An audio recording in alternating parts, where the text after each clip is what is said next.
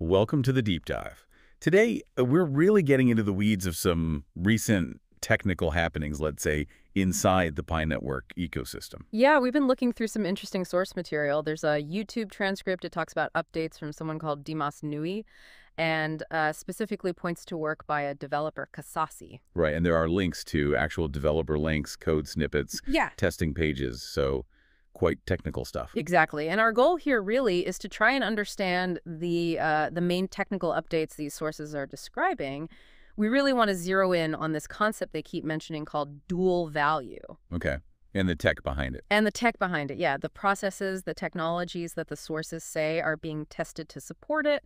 It's, a peek behind the curtain at some pretty significant testing. All right, so let's start there then. This dual value idea, Yeah. it seems central.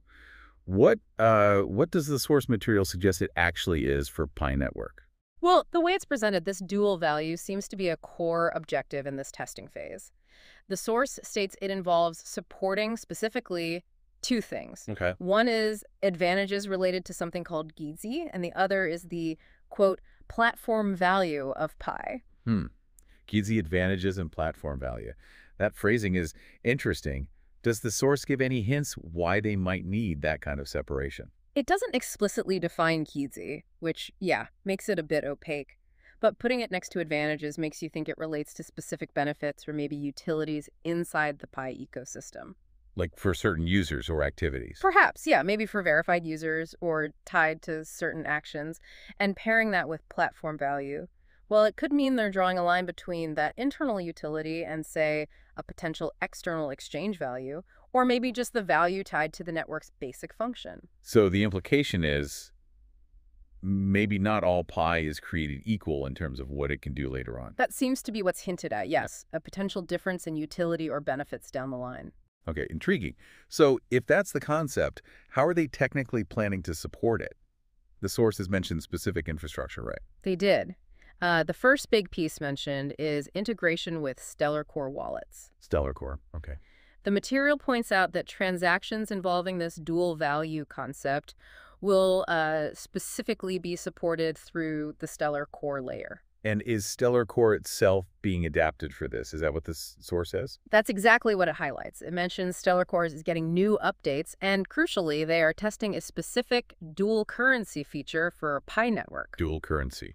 Interesting terminology. Yeah, and the stated reason for this specific testing is to ensure valid user data input, making sure the data going into these Pi transactions is correct. And the developer links confirm this. The link provided apparently shows testing environments. You can see things related to PiDual on Stellar wallets, and it credits that developer, Kasasi, with recent work on it.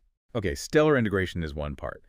But what really caught my eye was the mention of AI services also playing a role. That feels like another major layer. It does. The source is quite clear that this dual value system isn't just Stellar. It will also be supported by AI services. And it gets specific. Very specific. It names two technologies.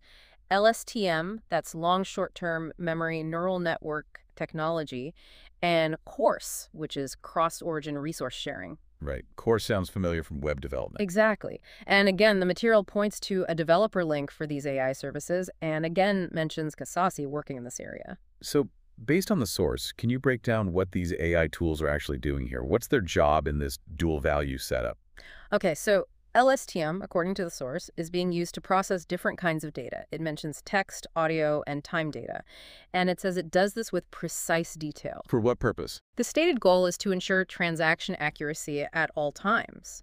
Now, LSTM is good with sequences, with time-dependent data, so you could speculate it's maybe verifying the order of operations or the timing or the consistency of data linked to a transaction, things vital for preventing mistakes or, fraud.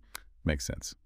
Oh, on cores, you said it's usually a web security thing. How does that fit with dual value transactions? Right. Normally, CORS manages how, say, a script on one website can request resources from a server on a completely different website. Here, the source describes it as a security technology, allowing a server, presumably a Pi server, to control resources across all domains involved. All domains. That's the emphasis. It says all domains using the dual value system will use CORS and be controlled by it.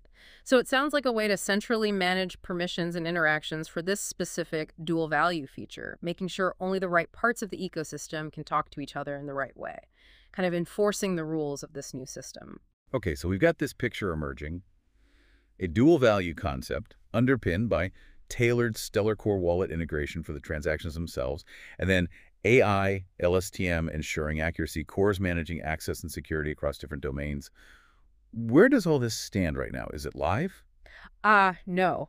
According to the source, very clearly, all these new programming updates, the dual value logic, the stellar bits, the AI components, they are currently in the testing phase. Just testing. Just testing, and specifically on the test network, not the main live network. And is there a timeline mentioned for activation? When does it go live?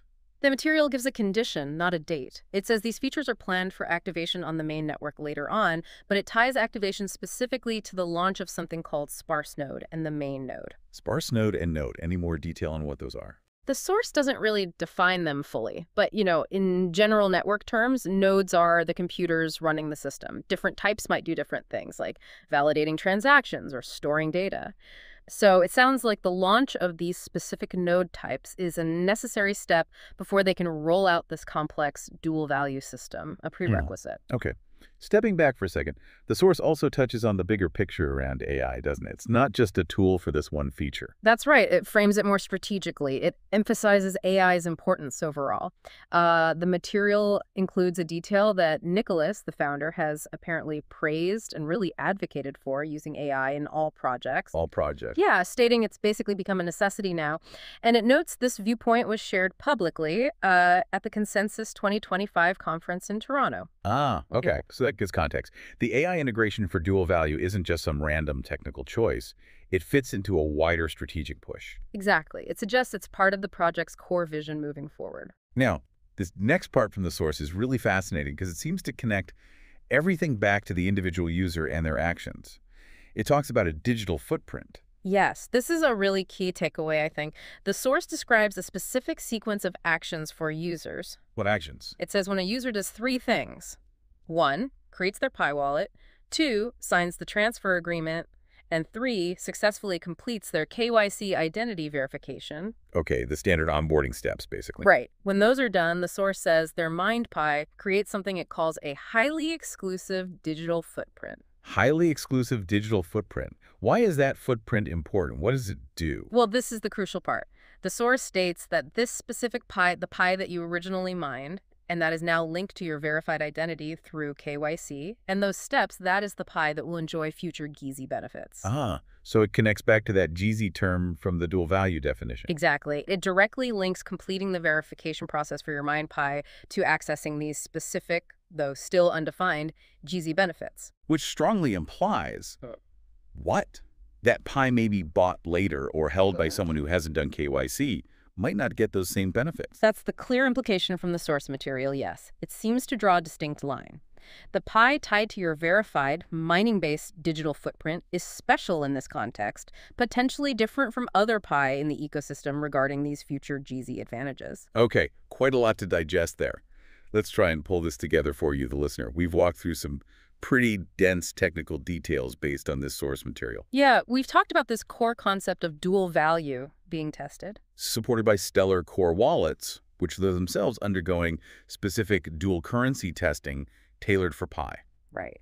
And then layered on top or alongside, you have AI technologies, LSTM aiming for transaction accuracy using complex data processing. And Core for managing security and interactions across different domains for this specific system. And all of this, importantly, is currently just in testing on the testnet. Exactly. So one thing to consider is what might these technical choices actually mean down the road? Using Stellar this way, applying these specific AI methods, how could that impact the network's security, its accuracy, its overall functionality, if or when these features make it to the main network? Good question.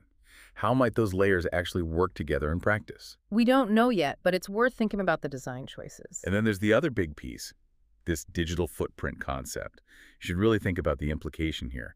The source suggests that the steps you take. Right, specifically mining your Pi, creating the wallet, signing agreements, and crucially, completing KYC verification. That these actions might directly determine the future potential or the specific benefits tied to your Pi. It suggests your verified mined Pi could be distinct. It really foregrounds the link between verified identity and the potential utility of the asset you mined. It raises that question. Is the future value proposition here just about how much Pi you have? Or is there this critical added dimension, where the value, or at least certain benefits, depend on the origin of the Pi and its direct link to your verified identity? So maybe a final thought to leave you with based on this material. Consider the longer-term picture. If this source is accurate about the direction, what does it mean to have a digital asset where future utility, these GZ benefits, isn't just about quantity? But it's explicitly tied to how and whether your specific coins are linked to your verified identity through that unique digital footprint created by your actions like mining and KYC. What does that kind of design suggest about the nature of value, participation, and maybe even trust that this particular project might be aiming for? Something to definitely mull over.